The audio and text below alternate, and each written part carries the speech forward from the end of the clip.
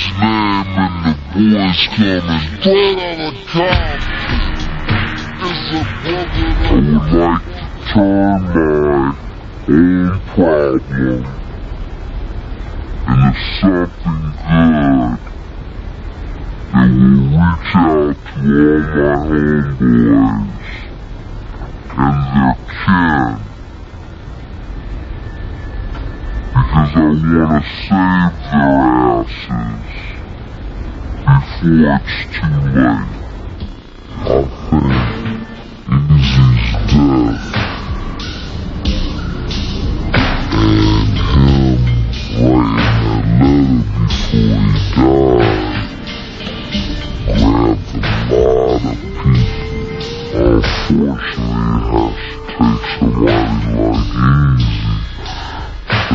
a lesson to every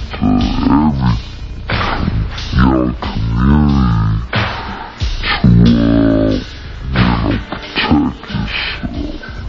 The hip-hop community's response to Eazy-E's death was swift with the announcement of Urban Aid, a benefit concert in his honor to raise money for AIDS charities. We lost someone very important in the rap world, brother by the name of Eazy-E. So one of the reasons why I'm out here today is because I've been named one of the co-chairmen for Life Beat, Urban Aid.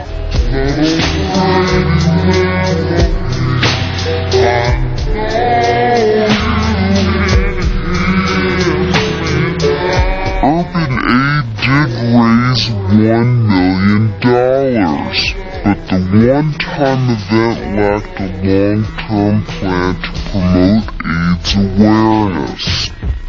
In the beginning, it was a shock because it hit close to home, but